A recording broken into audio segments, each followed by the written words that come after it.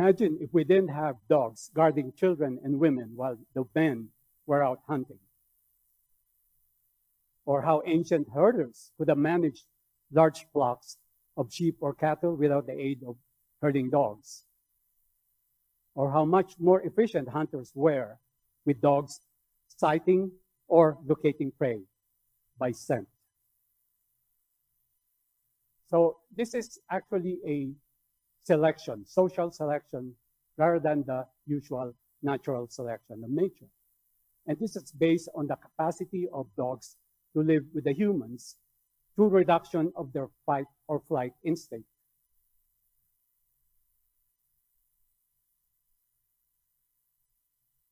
This is reflected in the evolutionary changes in the dog's brain, specifically the limbic system. As dogs became domesticated, selective breeding for other useful traits led to the emergence of different types of dogs suited for a particular function.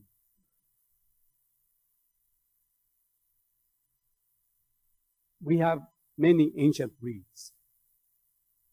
These dogs are essentially unchanged from ancient times, hundreds or thousands of years. They survived through time due to their hardiness and lack of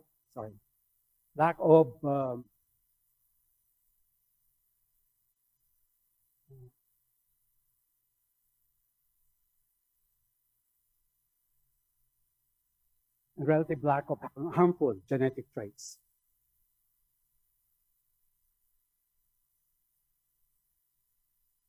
I make no apologies in citing my own breed, the Pekingese, as one of the oldest breeds.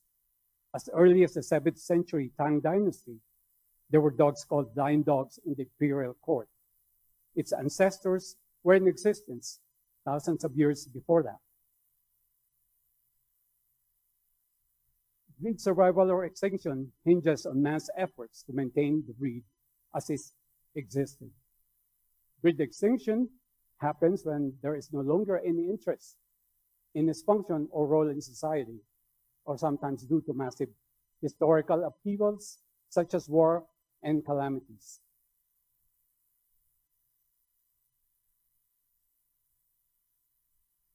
Breeders, then and now, are the safekeepers of the breed. These original breeders relied on traditional selection based on visible traits and temperaments or aptitudes through experience of what was passed on to their progeny. In the more recent past, they have used knowledge of Mendelian inheritance based on observations and experiences to guide their breeding practices. And we have these breeders to thank for a breed's condition, for better or for worse. This, by the way, is my idol, 𝐒𝐤𝐞𝐿. Now, dog breeding now is a little more different.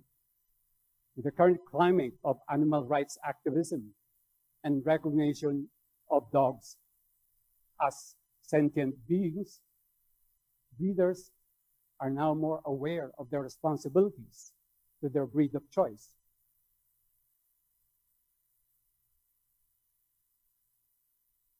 We need to think first of their health and welfare, including good animal husbandry, better veterinary care, and proper breeding practices that will preserve and maintain breed health. Conscientious breeding takes into account first a breed's overall health and temperament and before conformation. Otherwise, it is useless to have dogs that cannot perform its function. So this is just a table of what dogs are and what their traits are. And you have to choose the dog according to what you intend them to do. Here is a list of the breeders, conscientious breeders' responsibilities, or if you may call it the breeder's 10 commandments. Learn the breed's history. Know the breed's family. Be aware of the breed's common health issues. Choose the healthiest stock available. breed with healthy, sound dogs. Preserve breed type. Avoid the popular sire syndrome. Use genetic testing for harmful traits. Cooperation among breeders is a must, and give your dogs the best care available.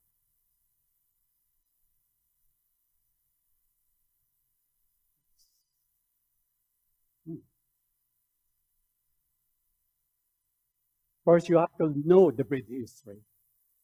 Learn how the ancient ancestors were chosen, if known, and for what purpose they were bred for. Hunting dogs were chosen for their aggressiveness against their prey, and size varied with their prey. Herding dogs were chosen for their innate ability to corral and guide sheep or cattle. Terriers were meant to catch vermin, rats and badgers, etc., by going to the small holes in the earth. Thus, their name, terriers, from the Latin terra, and so are usually small. Working dogs were bred for carrying loads, rescue, and police work. Of course, toy dogs were meant to be house companions, and so are usually small. Number 2, know the breed standard. Do you know your breed standard? Simple as it may sound, but many who are attracted to a breed initially often just go into it without learning about what makes a good specimen of the breed. It is important to know the breed structure and how it affects health, movement, and function.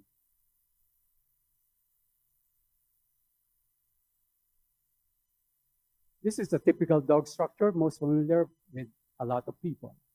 Most breeds will conform with it, and it comes with a corresponding movement, usually called the normal dog movement. But there are many exceptions. It is important to know the breed structure and how it affects health, movement, and function. So the Greyhound is different from the usual dog, and so is a French Bulldog and the Dachshund.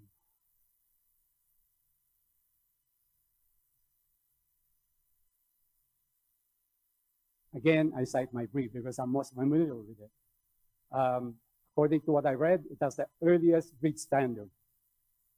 I'm sorry if yesterday there was an earlier breed standard cited, but this is actually a point-by-point standard for the breed. This was penned by the Empress Dowager Cixi of the Manchu dynasty in the mid-19th century. If you put this earliest standard, if you put the earliest standard against the current existing standard, you will see that it is actually basically unchanged. It is small. The swelling cape of dignity refers to its lion-like mane. Low and straightforward, large and luminous eyes, nose like that of the Hindu monkey god, all point to its brachycephalic structure, but with good breathing because of the open nostrils of the monkey. And let its forelegs be bent definitely evokes the previous UK standard, which now says forelegs may be bent. Let its body be shaped like that of a hunting lion, is mirrored by its large chest and narrow waist.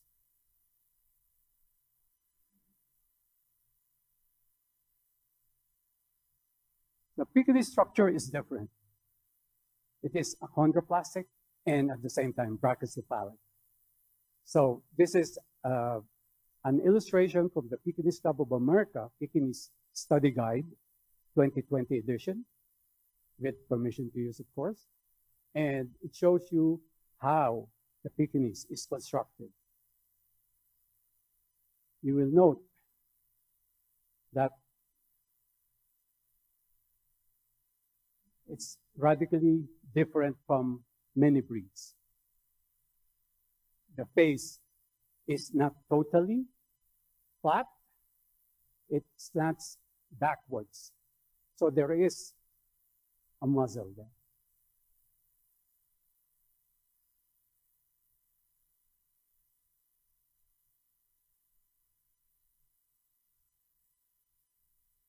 Again, the Pekingese anatomy is unique in that it has a broad chest and corresponding adaptation of the front legs to that chest with a slight bow in the upper arm to accommodate the chest. This leads to the slight rolling movement, typical of Pekingese movement, which is a smooth rolling gait.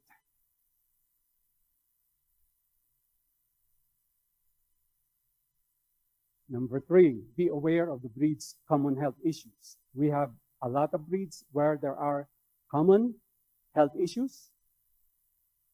American Cocker Spaniels, cataracts and glaucoma. Labrador Retriever, progressive retinal atrophy. German Shepherds, hip dysplasia, degenerative myelopathy. Boxers, lymphomas, muscle tumors. Doberman Pinscher, dilated cardiomyopathy. Miniature Schnauzers, diabetes mellitus, Pomeranians, alopecia X, Cavalier, King Charles Spaniels, microvalve prolapse, and syringomyelia. These are very serious diseases. Number 4, choose healthy stock to start with. Don't rush into buying the first dog that catches your eye. Look at several kennels first. Inquire about how long the average dog lives in the kennel. Ask to see the older dogs in the kennel if they are active and healthy.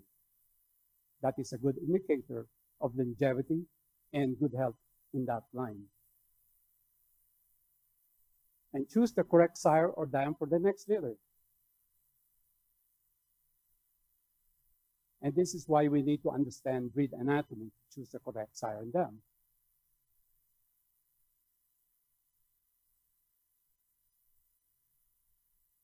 And correct breed structure is also vital to judging our dogs, because you will be choosing the dog that will become the next sire or dam of the breed. So please judge us, choose correctly.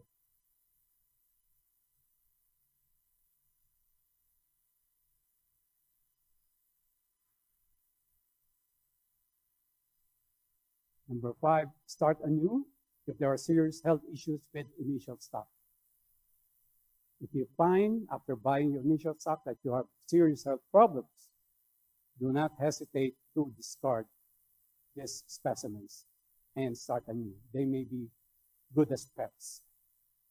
Otherwise, you will open yourself to heartbreak after heartbreak with breeding unhealthy dogs that will cost you huge veterinary bills.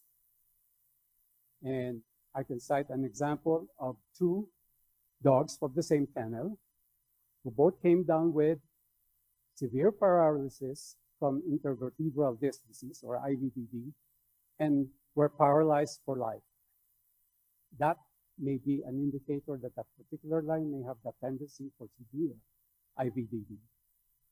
So, not wise to breed from these specimens. So, with healthy, sound dogs. Dogs and bitches should complement each other. Don't double up on faults, especially in health issues. And preferably, they should be both free of serious diseases or genetic traits. For outside studs, if the average age of older dogs in the kennel is normal for the breed lifespan, then it is a good indication of health and longevity. Check for fertility issues. This is very important when you have a diminishing gene pool. In females, infertility may be exhibited by irregular heats or seasons, missed pregnancies, poor litter survival, or small litters for the breed. Early infertility in males is a problem. I've had a father and son from the same kennel become infertile before 7 years of age. check for sound temperament. Each breed has a temperament appropriate for its function. Aggressive behavior in unprovoked situations and excessive fear reaction are disqualifying faults, and this dog should not be used for breeding. On a personal basis, I am fortunate enough to have chosen a healthy breed to start with. Pekingese are known for long lives, majority living up to early to mid-teens. The breed is free of debilitating diseases and genetic traits that the AKC does not have any recommendations for genetic testing. But you have to watch out for certain issues as well. There are, of course, no perfect breeds. The Pekingese may have certain issues, and these are what I came across with, both in my own kennel and in others. Early deaths may be indication of cardiomyopathy or other heart issues. It is best if you do necropsies to document such issues and request appropriate genetic testing. It is best not to breed with individuals more severely affected with entropin, dermoid cysts, and other hereditary health conditions. If with boas, remove from breeding program. Strive to breed for more open nostrils like that of the Hindu monkey god. Pekingese are often thought of as just lap dogs, but many have competed in obedience, agility, and speed events. Look at this show Pekingese chasing after a decoy in past cat event. Proof that a Pekingese with correct conformation can also breed freely to compete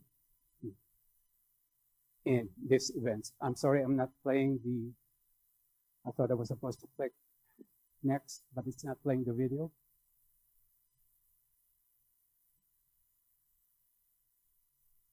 Yes. Can you up there click on this picture, please? One back. Back again. One. Not working. Can we ask the control people up there to take the picture?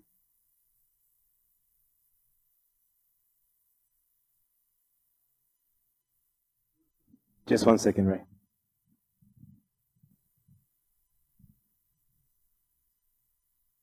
There.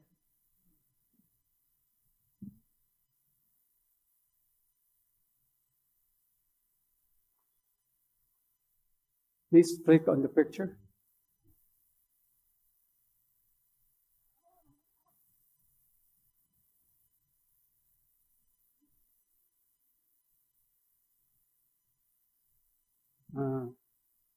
I'm sorry.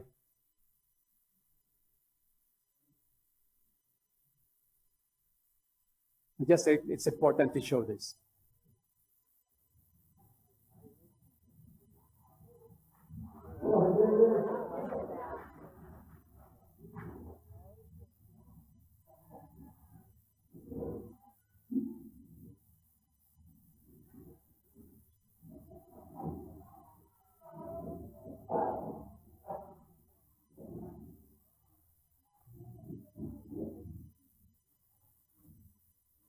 So you think Pekingese get breed?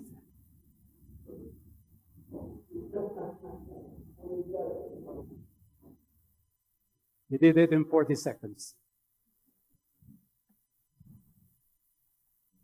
Pekingese can also compete in obedience and agility trials, earning non-conformation titles. Again, belying the notion that brachycephalic dogs in general can't breed properly. So we have a lot of Pekingese in obedience, agility.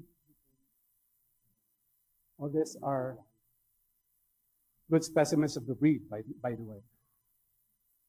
Pekingese can also be AKC certified, canine good citizen. This is one of my dogs earning a CGC from the AKC. Number 6, preserve breed type.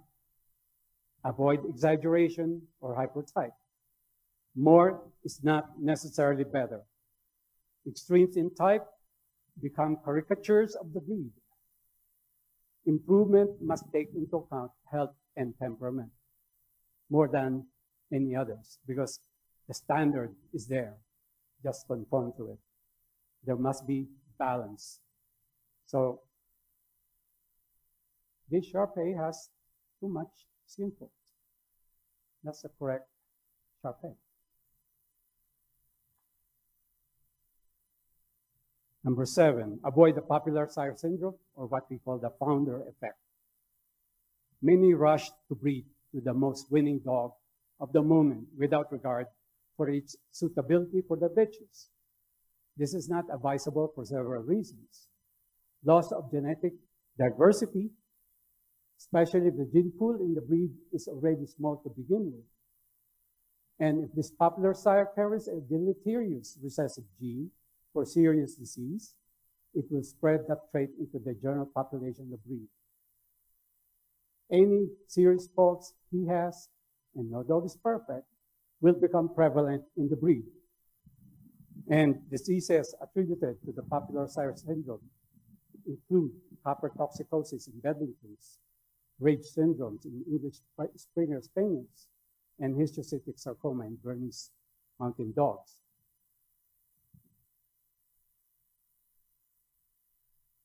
I cite an example of the popular sire syndrome that I have an experience with. In the 90s, a very well-known top-winning Pekingese became a popular sire.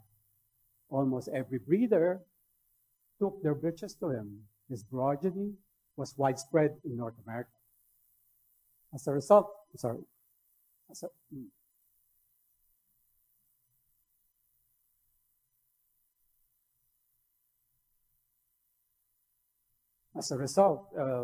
many inherited these loose shoulders and were out at elbow, causing a jarring side-to-side movement rather than the desired smooth, effortless roll as in the standard.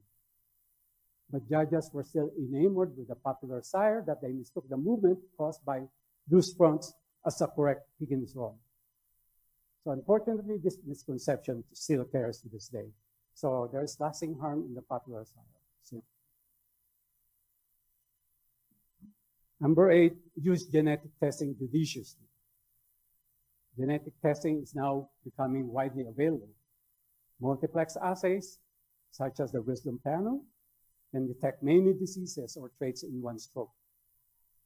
Some breeds have their own catalog of harmful genetic traits, which can be screened for. Blindness, debilitating inheritable conditions, or genetic predisposition to certain diseases.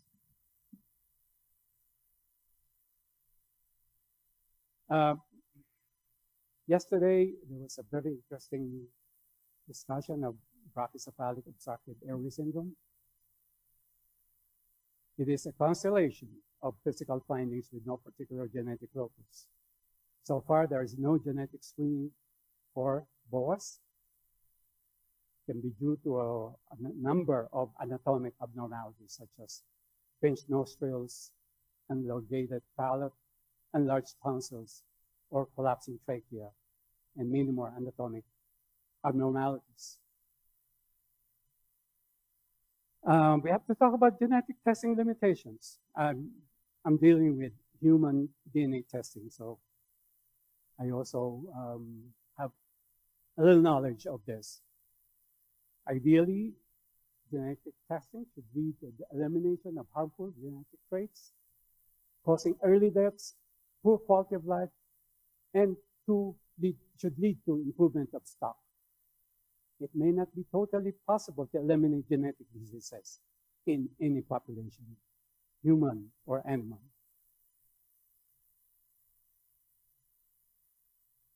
Genes do not exist in isolation, and there is what we call the phenomenon of linkage disequilibrium, where genes are inherited as a package rather than singly. So if you discard the specimen from the breeding pool based on the presence of a bad gene, you may actually be exchanging it for a worse trait or disease.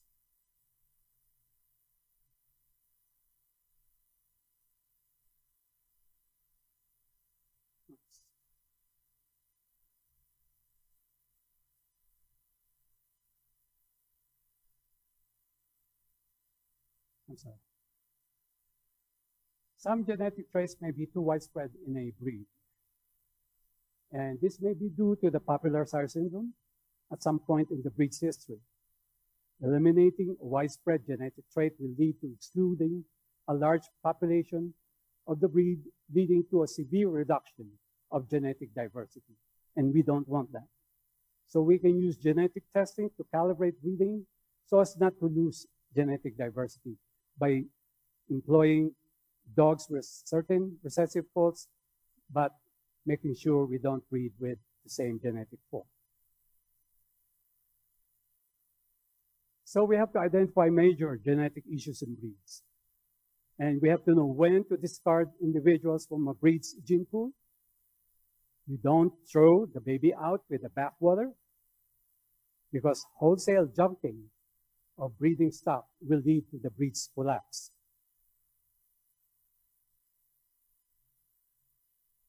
Another issue is genetic testing cost. Because in less developed countries, it is simply not affordable. Tests average $100 which is still prohibitive when testing many dogs.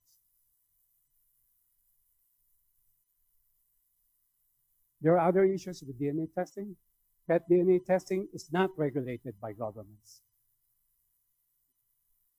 There's much to be done in this field to ensure accuracy and compatibility from format to format. Scientists generally express healthy skepticism about DNA companies' claims, since these are based on a limited number of dogs tested. Even when accurate, interpretation of results is not as straightforward as being positive for a trait or risk factor does not necessarily mean the dog will come down with the disease 100% of the time.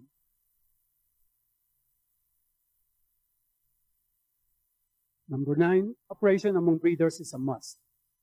Competitors in the ring maybe, but they should be allies in breeding. If you limit stud services to a few, that will severely decrease genetic diversity in the breed. We are all on the same team, the breed team. Number 10, dogs the best care available.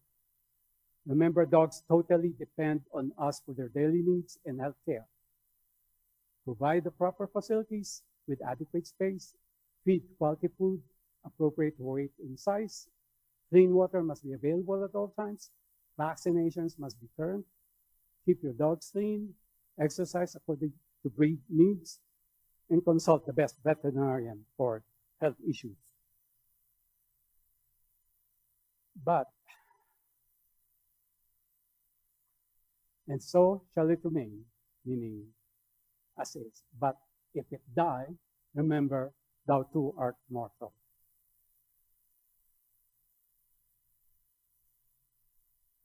This is just reminding us of our own mortality as well. It's an illustration of the Empress Cixi on her deathbed. Now we come to a very controversial issue. Is crossbreeding a solution to breed health issues? A lot of pressure even from veterinarians to implement crossbreeding in many breeds, especially for brachycephalids. Should be a last-ditch effort to save a breed from extinction due to a markedly small gene pool, because it can introduce worse genetic traits than originally present. It had been done in the past, but has to be done judiciously. Ostensibly, they argue, those proponents argue, longer forefaces will reduce or eliminate boas. But how long is long enough? Will it be to the point when all breeds begin to look the same? Is crossbreeding the only answer? Well, I think I'll skip on this slide because it has been discussed yesterday. But what I can say is it can also be seen in non-brachycephalic breeds. It is not a guarantee that a longer foreface will be free from boas. If you implement that crossbreeding simply because of brachycephalic features, you will destroy breed standards that have withstood the test of time. I believe the conscientious breeder holds the key to maintaining breed health. We should be breeding for free breeding specimens through careful selection, as past breeders have done.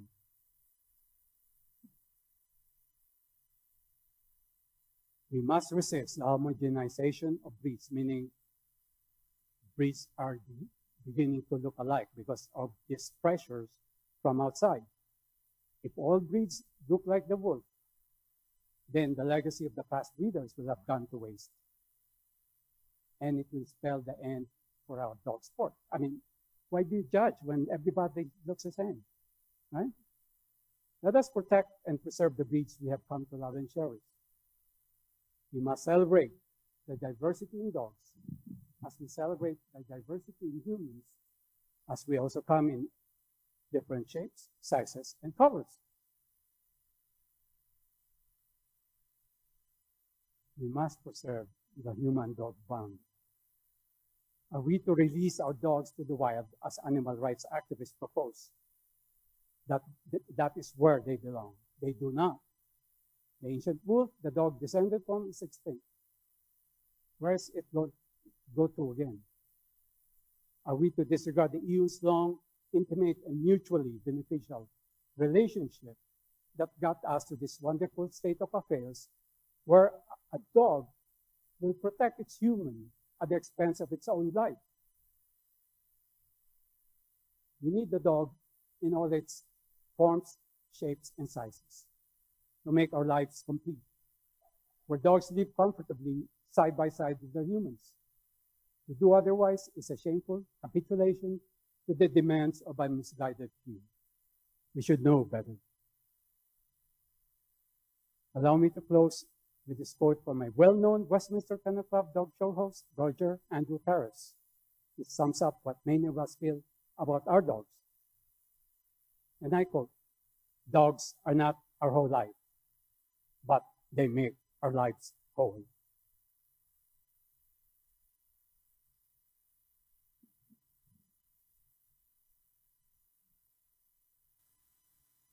And with that, thank you very much. Thank you, Dr. Low. So open up to the audience. Is there any questions for Dr. Low?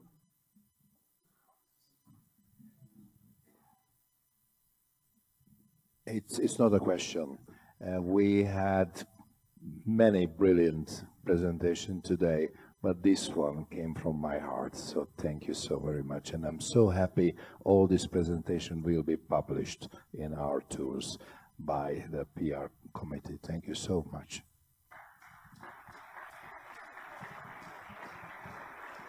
Any other questions?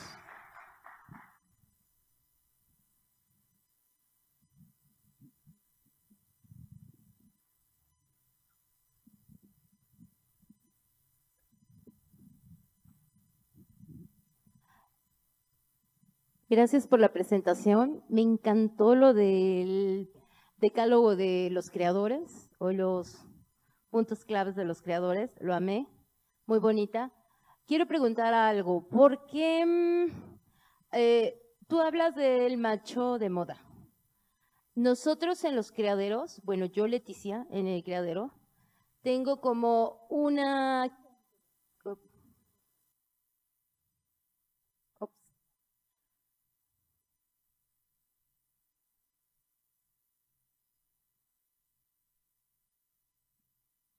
¿Listo?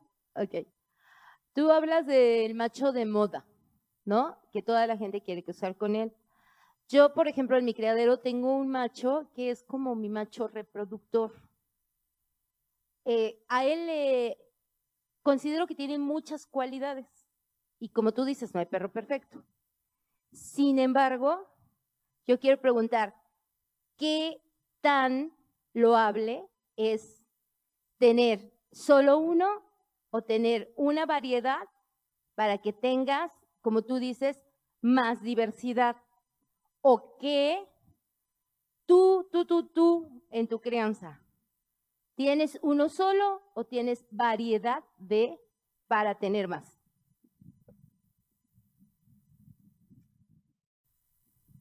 Thank you for that question. I believe a bitch must be mated to the most suitable stud for her. So it's an individual selection. You do not just rush off to the most winning dog at the moment just because it's winning. That's what I'm saying.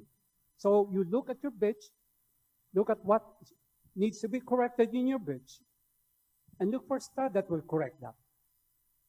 That is what we call complementary breeding. So you complement the bitch's faults by the stud's virtues, and vice versa, because no dog is perfect, right? Even the stud, no matter how beautiful, will have a fault, and you don't want to double up on that fault. So I have many studs in my kennel. So I do not mate everything to one dog. That is not a good practice. Thank you.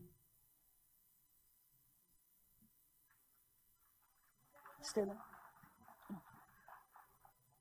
Dr. Lowe, you mentioned the BOAS is not isolated to brachycephalic breeds. Could you just elaborate on that for me, please?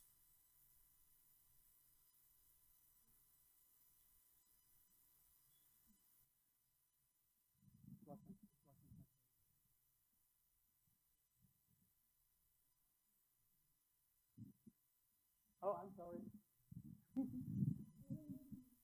I'm sorry. I was using the translator. Please, again. Actually, I'm just going to jump in there because that was covered yesterday with the BOAS lectures, and there'll be some more on BOAS today. So maybe if you're still not clear, I suggest we can talk to Dr. Lowe later, but it was covered in some detail yesterday by 𝐋𝐞𝐜, and Dr. Jane will be talking about BOAS, more about that. But I think he's referring to, what your question would be exactly what Dr. 𝐋𝐞𝐜 spoke about yesterday about BOAS and not being restricted to brachycephalic breeds. Okay, one more question.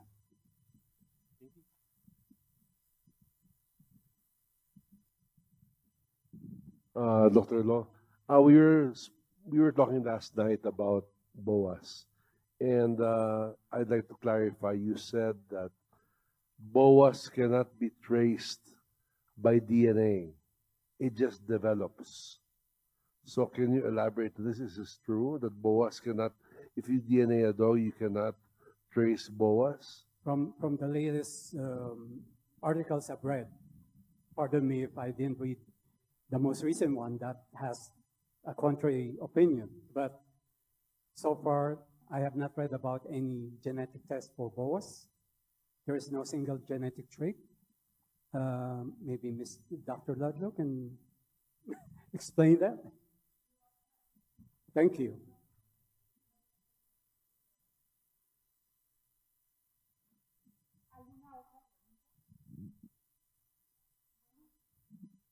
Okay, thank you so much, Dr. Lowe. Un fuerte aplauso, muchísimas gracias, Dr. Lowe, excelente ponencia. I want to thank the FCI board members for giving Mexico the opportunity of having this important World Congress for Welfare and Health for the dogs worldwide.